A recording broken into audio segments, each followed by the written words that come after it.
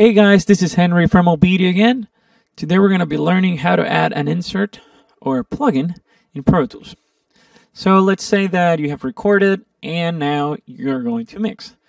Well, if you're mixing on a digital audio workstation like Avid Pro Tools, chances are you're going to be using a lot of plugins, which are basically pieces of software that apply digital audio processing to your signal, okay?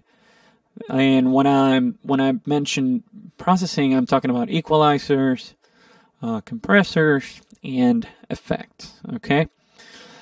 So this is something that most likely you're going to be doing when mixing, so I'm going to go ahead and switch to the mix window by clicking on Window Mix, and here we go. So let's say that you want to add a plugin to this track here called GT. So as you can see, here's my inserts list, okay? And I want to add a plugin here. I have this one here, which is bypass, then I have this equalizer, and then I want to add, let's say, a compressor, okay, here in the third slot.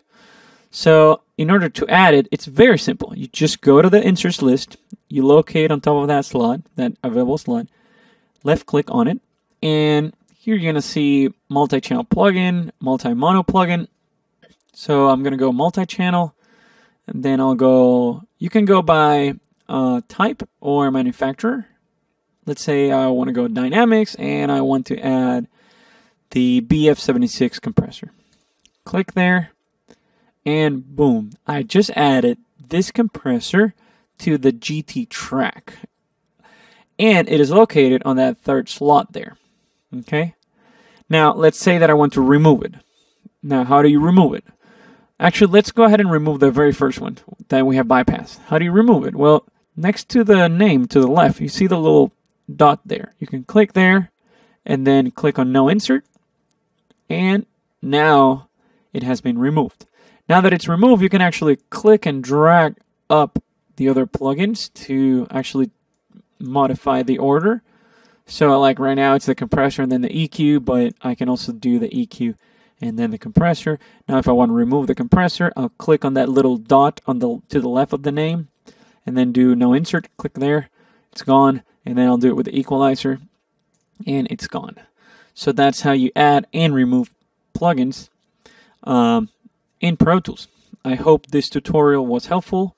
If you have any other questions, please call us from OBEDIA and PC Audio Labs, and we're going to be happy to help you.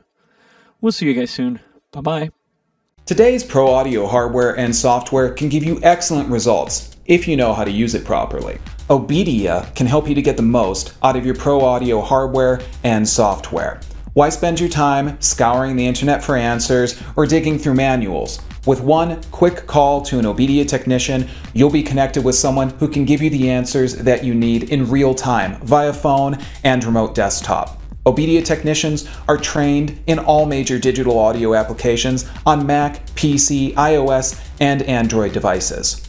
OBEDIA member subscriptions are cost-effective, give you great member benefits, and OBEDIA is here 7 days a week to help you get the most out of your digital audio hardware and software. No matter what your level of expertise, OBEDIA can help you to stay focused and productive and get your music back on track. Start taming your technology today with OBEDIA.